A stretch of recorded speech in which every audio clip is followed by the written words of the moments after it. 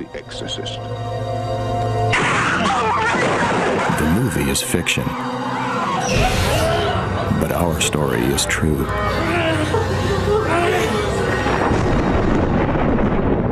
It's based on long-lost journals and the memories of an old priest who was there.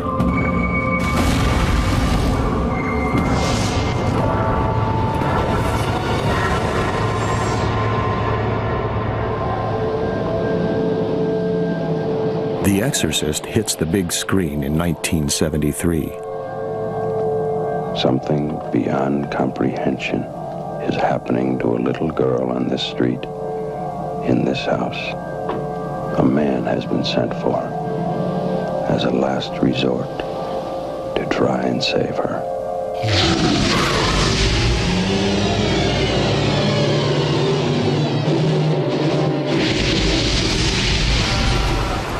People line up around the block to see it, then throw up and faint in the theaters.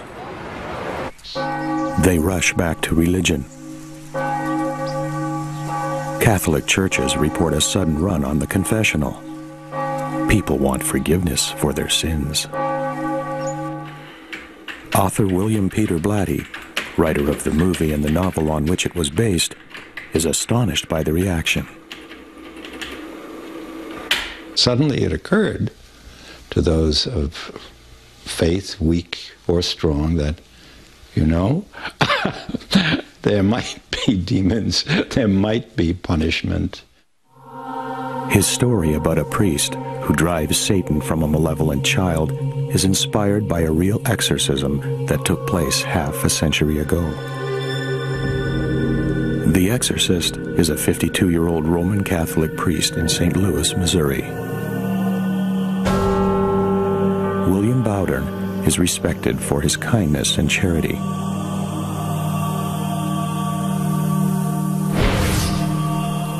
Over 25 years in the priesthood, he has earned a reputation for tenacity.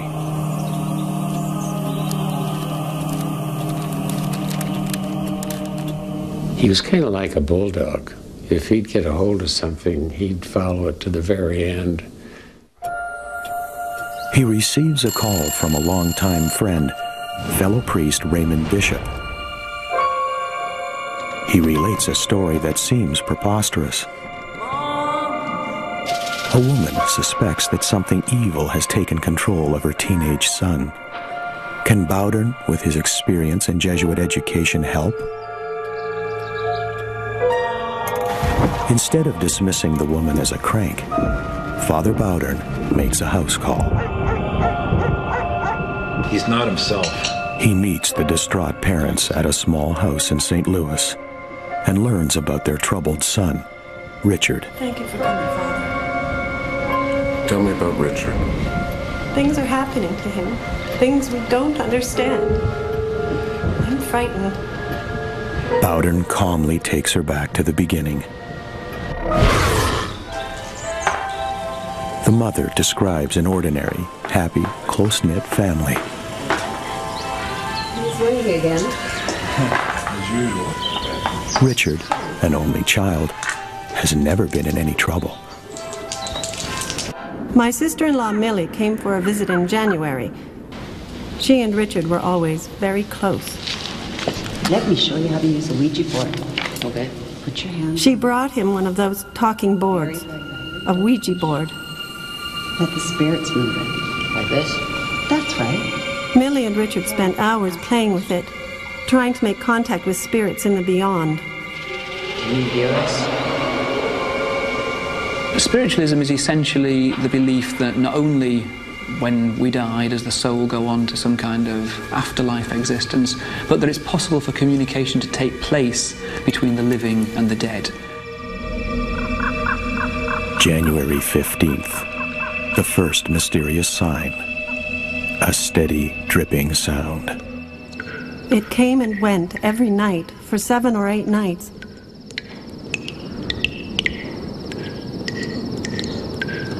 There are no leaky faucets.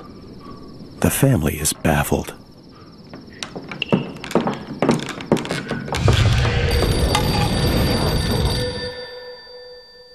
On January 26th, the family learns Millie has suddenly died. She wasn't sick. We didn't expect it. Richard was devastated. It was the first time someone close to him had died.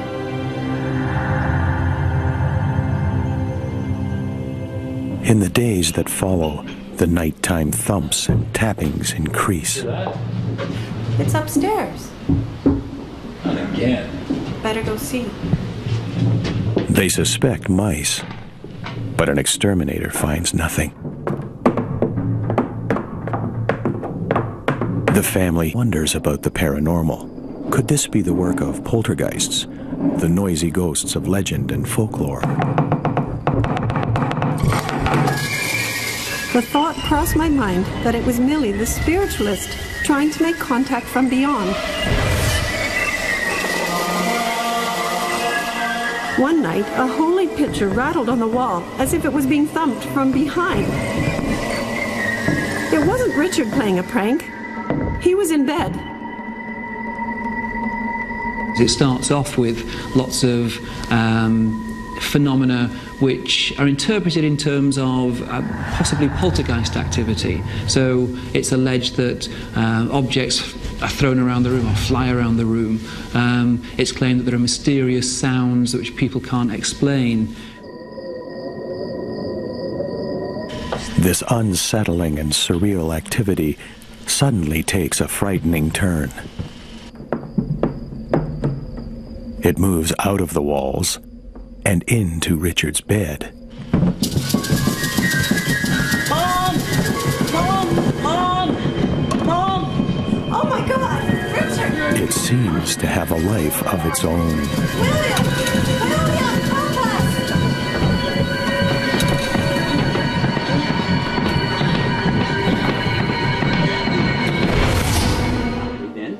We took him to the doctor.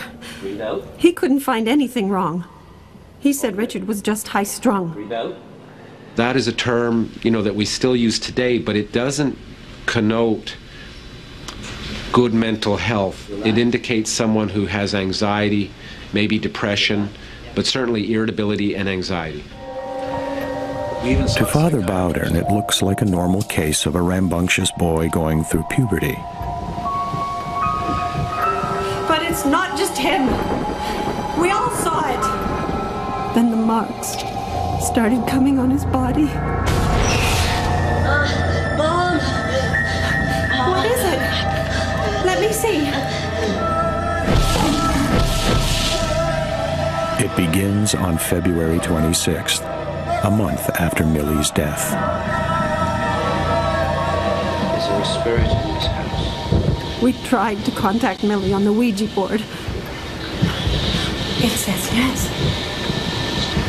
The whole family accepted this belief, and no doubt when the aunt actually passed on, they were expecting some kind of communication from beyond the grave. If you're Millie, prove it.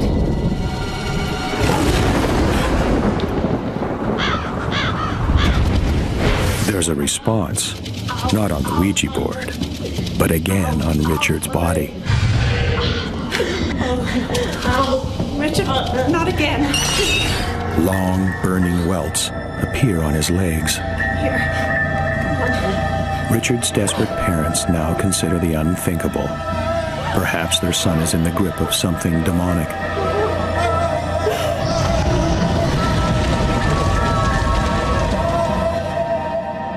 They turn to their pastor, a Lutheran. Let us pray.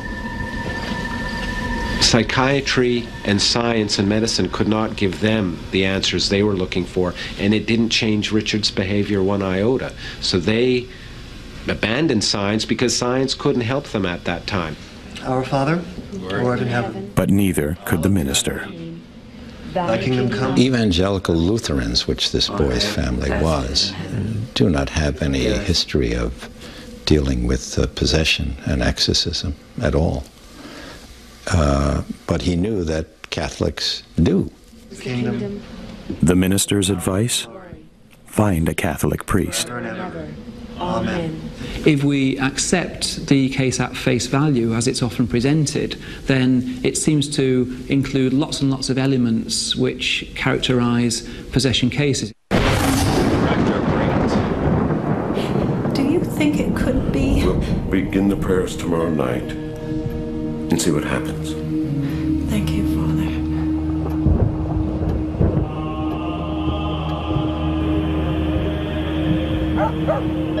The next day, Father Bowden returns to Richard's home. This time he brings a witness, the priest who was contacted by the family, Father Raymond Bishop.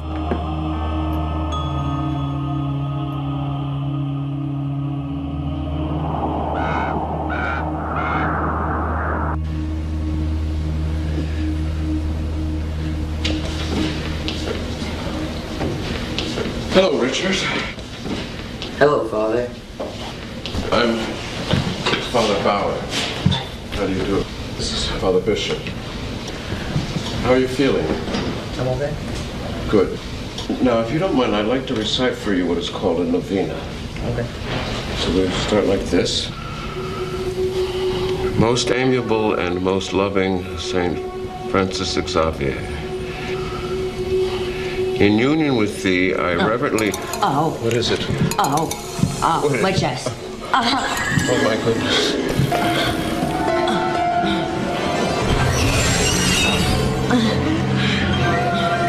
Richard, do you want this to stop?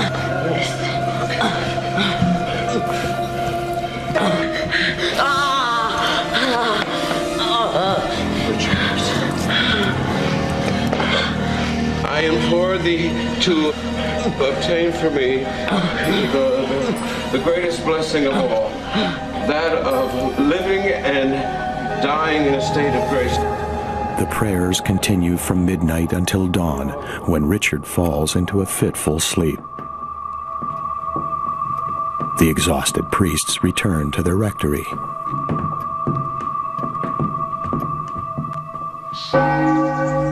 The next day, Bowden makes a daunting and ominous decision. The boy is possessed by the devil. The kind and gentle parish priest must do battle with the prince of evil. He must become an exorcist.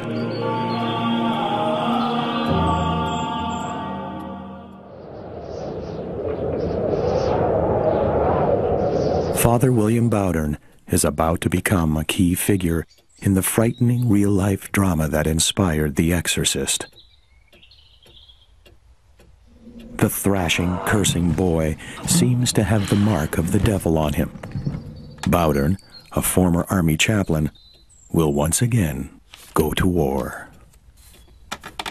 He went to see the Archbishop in St. Louis to get permission to use the prayers of exorcism. But you have to do that. You can't just go out and exorcise someone. The Archbishop makes one demand. He told him that he wanted a day-by-day account of everything that took place and all the things that he did. Father Bowden appoints Father Bishop as his assistant. He will keep a day-to-day journal of the events to come.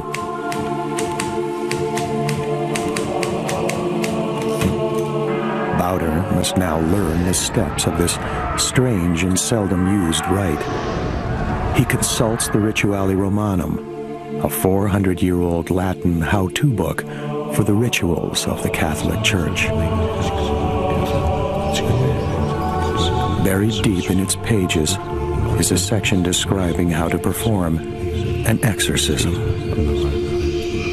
The signs of possession are the following: ability to speak with some facility in a strange tongue, the faculty of divulging future or secret events, display of powers beyond the subject's age. For Bowden, this is uncharted territory.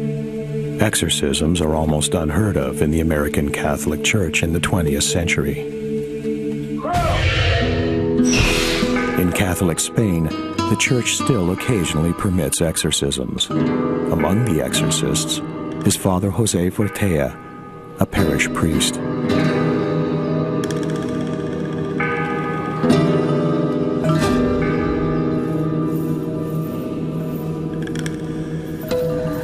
Demonic possession is a very, very unusual phenomenon. You can see thousands and thousands of people with psychiatric problems, and only one case in thousands is related to demonic influence. In St. Louis, Father Bowdern believes his case is real. He arms himself for the coming struggle, following the strictures of the Rituale Romanum. Let the priest pronounce the exorcisms in a commanding voice. He ought to have a crucifix at hand. If he notices that the person is experiencing disturbance in some part of his body, he traces the sign of the cross over that place and sprinkles it with holy water, which he must have at hand for this purpose.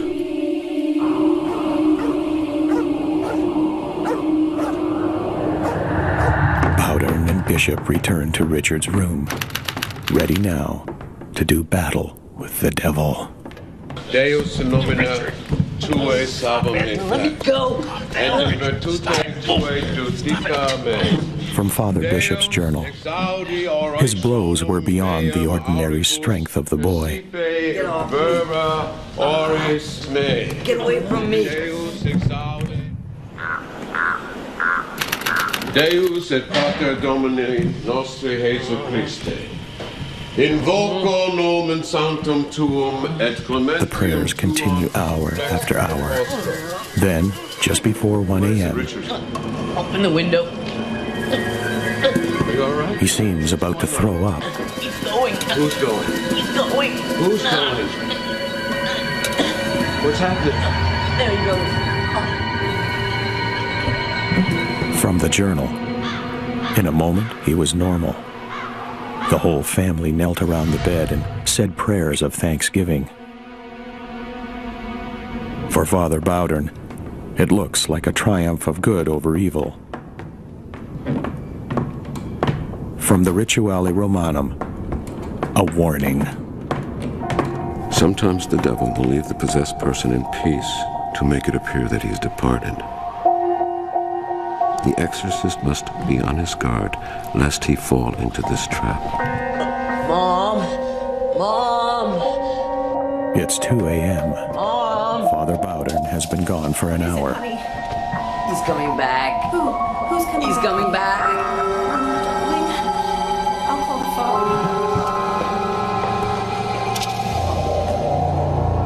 phone. At 3:15 a.m., Bowdern is called back to Richard's bedside.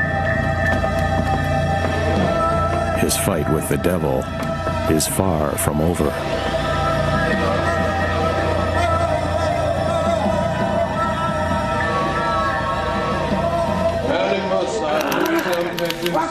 Sunday, March 20th. From the journal. Richard went into his tantrum at 8:15 p.m. with more violence than on any previous occasion.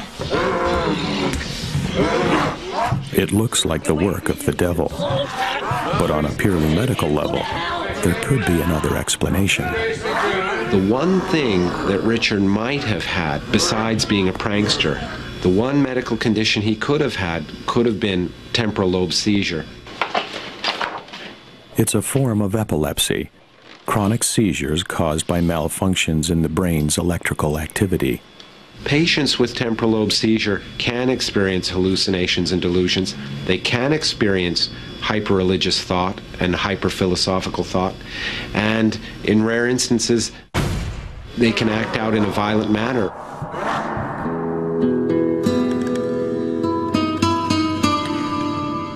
But do disease and the devil sometimes go hand in hand? Father Fortea, the Spanish exorcist, believes it is possible to be afflicted by seizures and possessed by demons at the same time. He has a warning for unbelievers. I can say to the people that they are not sure about the existence of God, that if they will see the eyes of a possessed person, and they will see what is to have the eternity before you, the whole eternity, centuries and centuries, thousands of years and thousands of years before you, and no salvation. Novelist William Peter Blatty is also a believer. Once I was convinced the phenomenon was real, that's what gave me an almost fervor of dedication in making it real for the reader, so that they could share the conviction that I had. The family can no longer deal with the ongoing nightmare. Father Bowdern takes a drastic step, advised in the Rituale Romanum. If it can be done so conveniently, the possessed person should be led to some worthy place where the exorcism will be held away from the crowd. That worthy place is a Catholic hospital in St. Louis run by the Alexian Brothers, an order of monks. Good morning, Father Bowdern. Oh, yes, Father, we're expecting you. Just down this corridor to the left, room 26. Thank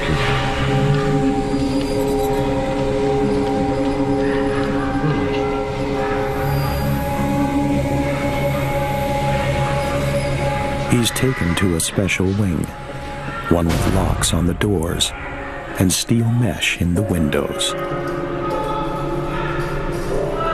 Richard is the newest patient in the psychiatric ward. It's as if the devil is dragging him down into madness. March 22nd, 1949.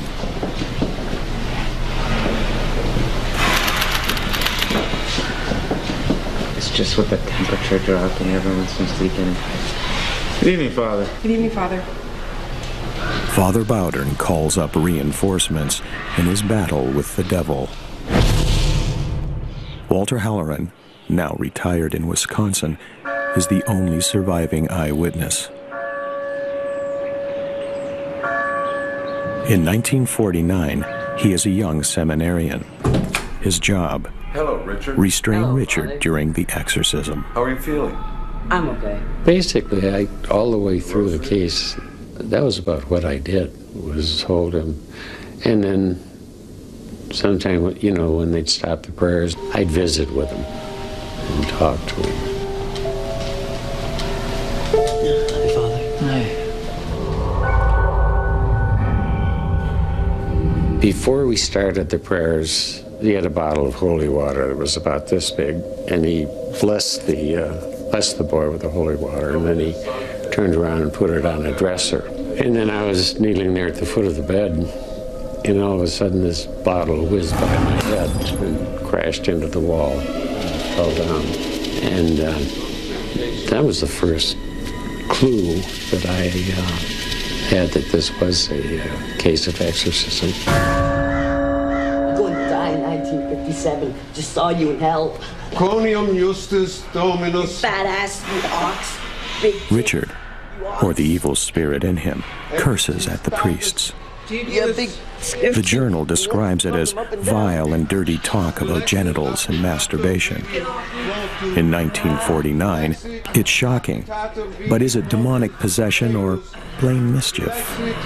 For Richard to bring up these topics during his possession is just another great way of him sticking his finger in the eye of all those around him. When else can you swear and curse people out without getting in trouble for it by saying that the devil made me do it? As the ordeal progresses, Richard becomes more and more obscene with Father Bowdern. Stick it up, yo.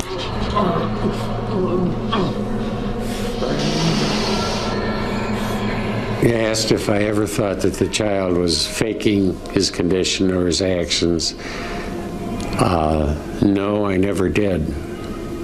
There wasn't anything that he was doing at the time these seizures would take place that would indicate that he was attracting attention or reveling in the attention that he had attracted. The instructions in the old Roman ritual raise other doubts in Father Bowdern's mind. Doubts about himself. Father Fortea, the Spanish exorcist, says he knows what Bowdern must have been going through. I suppose that Father Bowdern, at the first time, he was with fear, because when you do an exorcism for the first time, you have the fear that something can happen that you cannot expect. Anything can happen.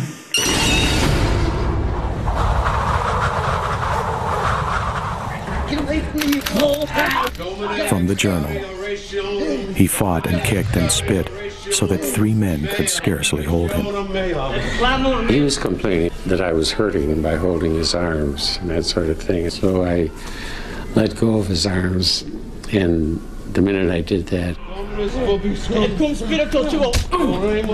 he whacked me. Father, you all right? Please, Richard. What happened? It was nothing. I hurt myself. Richard seems oblivious.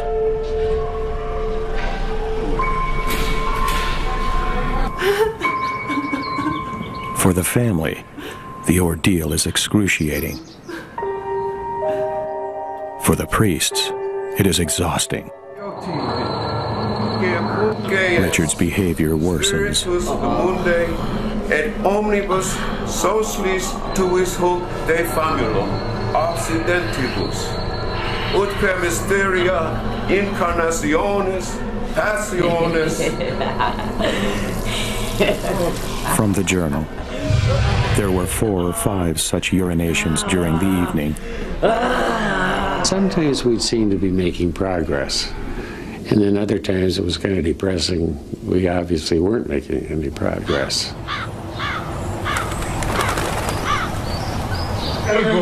Richard's thrashings become more violent every time Bowdern invokes the name of God.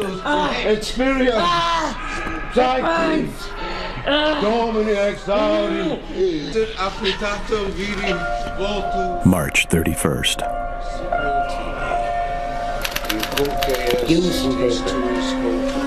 Richard, or perhaps the devil in him, begins to communicate on paper.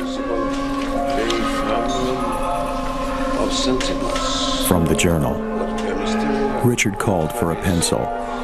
What he wrote was, "I am the devil himself. In 10 days, I will give a sign."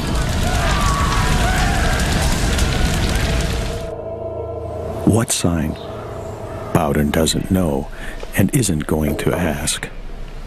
The Roman ritual contains a strict rule: never engage in conversation with Satan.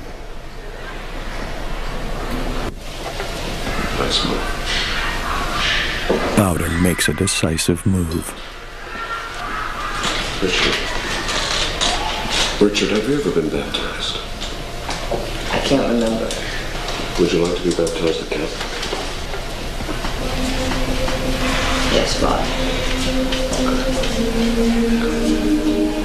Baptism, the first sacrament of Christianity, is itself a form of exorcism. It is usually a joyous occasion. Richard's baptism will be a nightmare.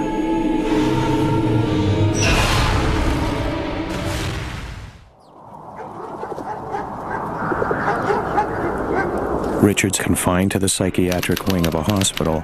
He seems to be getting worse. Father Bowdern, the exorcist, decides to bring out what he considers his most lethal weapon: baptism.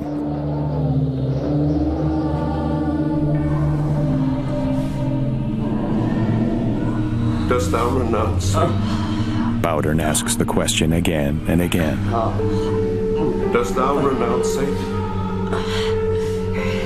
Dost thou renounce Satan? I do renounce. Richard, ego te baptizo in nomine Patris et Filii et Spiritus Sancti.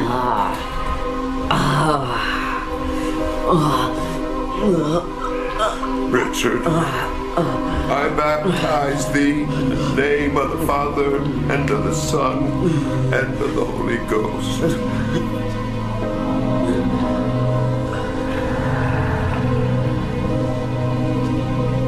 In the eyes of the Catholic Church, Richard is now safe in the presence of the Holy Spirit.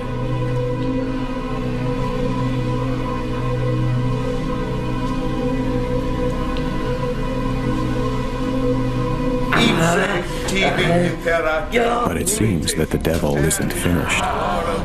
From the journal, the usual spitting, gyrating, cursing, and physical violence continued until 11:30 p.m. Omni incursio adversari, omni phantasma, omni... Spanish exorcist Jose Fortea knows all too well what Father Bowdern was going through. Fortea has been trying for 2 years to drive the devil out of a young woman. He says the woman had a relationship with a man who belonged to a satanic cult. He wanted her. More than love is sex. And he's completely obsessed with that lady. And they invoke every week to the demons. He says it has turned into a spiritual tug of war. We cast out some demons, and they invoke some demons to come in. The Spanish exorcist sees a striking parallel with the 1949 case. Very. Both involved summoning godless spirits. Spirits moving. Like this? I have read that there was a person of the family that did Ouija war. It is very dangerous to do Ouija war, as any kind of witchcraft, of spiritism, of invocation of unknown spirits. If my soul or my consciousness is separable from my body, then this raises the possibility that something else could get in here and take control. So hence the idea of possession. And so, if you like, it's the dark side of belief in the afterlife, which in itself is generally, I think, a positive belief. Whether or not it's something that is true is a very positive thing to believe, because it helps us to cope with our anxieties about our own mortality. After Richard's baptism, a period of calm days, with Richard helping out around the hospital. Sitting here reading by yourself. Well, you know what? But the nights with the praying priests are another matter. April 11th, 1949. Father Bowdern and his assistants arrive at the hospital at 8 p.m., weary but determined to press on with the exorcism ritual.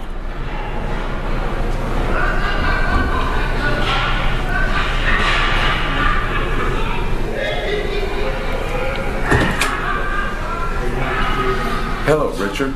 Hello, Father. How are you feeling? I'm fine. A rosary? Our Father, who art in heaven, hallowed be thy name. Richard, what is it? Gouged into his chest in capital letters, the word exit.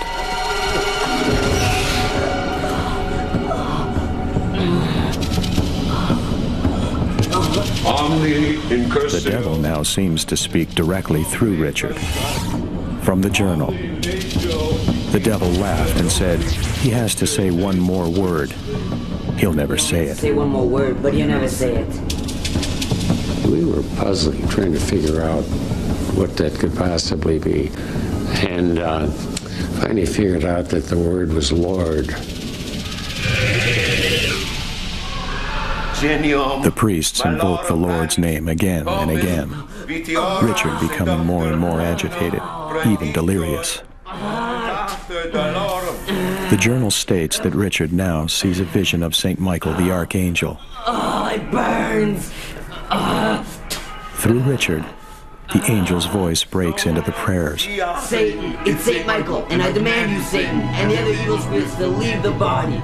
In the name of Dominus, immediately, now, now, now! Richard later describes seeing the devil wrestling an angel at the mouth of a fiery cave. The angel prevails, and the devil retreats into the flames.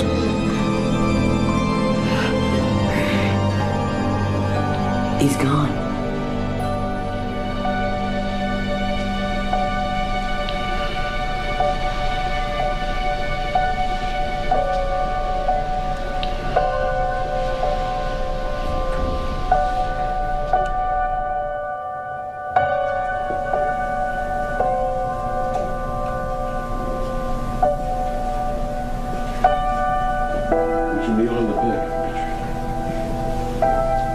Richard receives communion from Father Bowdern.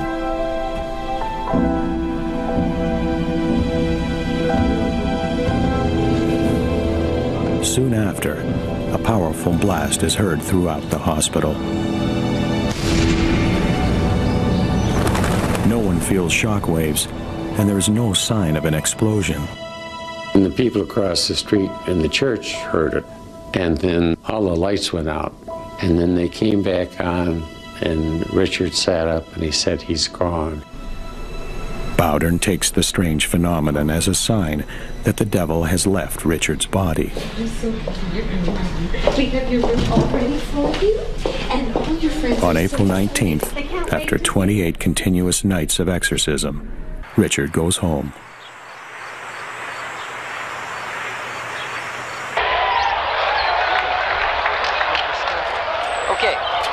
Was it real? Was Richard delusional? Perhaps it was all a prank.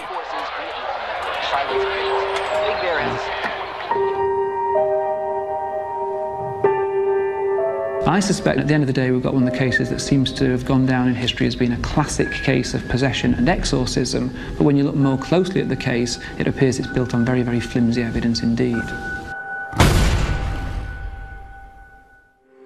April 29th, 1949. Richard's month-long ordeal is over. 1, 2, 3, 4. Back home, Mom and Dad watch for signs of demonic possession. There are none. Richard behaves like a normal boy. The devil, it seems, has gone home to hell. 3. Father Bowdern returns to his pastoral duties and does not discuss the exorcism. Years later, author William Peter Blatty, preparing to write his book The Exorcist, corresponds with Father Bowdern. The priest refuses to meet him in person. He said, "The only thing I can tell you is that the case that I was involved in was the real thing. I had no doubt about it then. I have no doubt about it now." I'm convinced that the situation of Richard and the things that he went through was all genuine. That there wasn't any deception on his part. But others suggest Richard created the fantasy of demonic possession, a fantasy fueled by his family with its belief in spiritualism, and the priests with their rites of exorcism. It's quite possible in these cases the priests themselves don't realize how influential their own behavior is in shaping what's actually going on. But what about the journal and its meticulous reports of shaking beds and flying objects? We know from mountains of research on the reliability of eyewitness testimony that, in general, eyewitness testimony is not that accurate. The messages on Richard's skin, were they the work of the devil or self-inflicted? Writing on the skin is called dermatographia, and it supposedly can occur in heightened states of anxiety. So just pulling, just moving their fingernail across their own skin, or any object, a pen, a thorn, it will make a welt raise up, and it looks like a kind of a bas relief form of writing on the skin. But why would he do this? Could he have been simply seeking attention? I believe that the entire situation started off probably as innocent pranks of a 14-year-old, but then when the Catholic Church and the priests got involved, he thought he had to run with this story.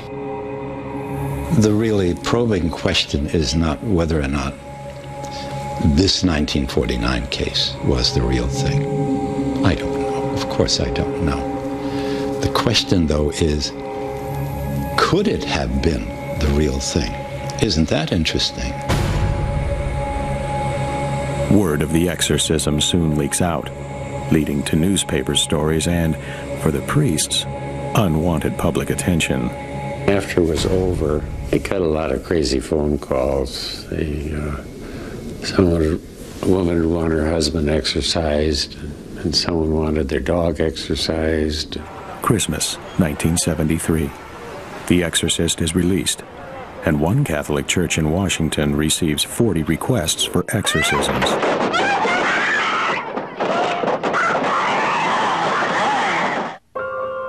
Richard, the boy who started it all, converted to the Catholic Church, became a scientist, and now lives in the eastern United States. He is said to have no recollection of the events of 1949. Father Bowden died in St. Louis in 1983 at the age of 86. He never spoke publicly about the exorcism. Halloran served as an army chaplain in Vietnam, taught at university, then became a parish priest. He retired in 2003. I'm not really an expert in the field. And